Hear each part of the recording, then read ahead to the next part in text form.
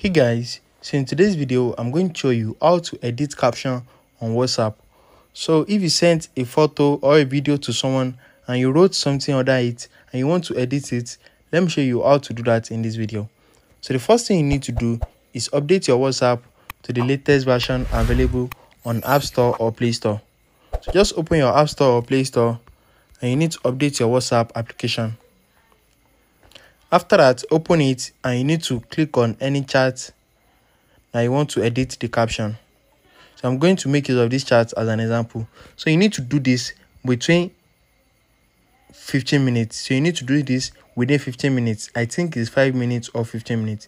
So just make sure once you make the mistake, edit it immediately. So let's try this, guys. So just try and send any photo or video to someone. Just try and send any photo or video to someone and write a caption under it.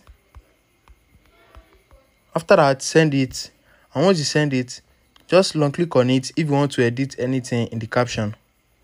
Once you long click on it, you are going to get this edit button. So you are going to get this edit option. Click on that and you need to edit anything you want in the text. So guys, can you see it is very easy to do. So I think you'll be able to edit it again.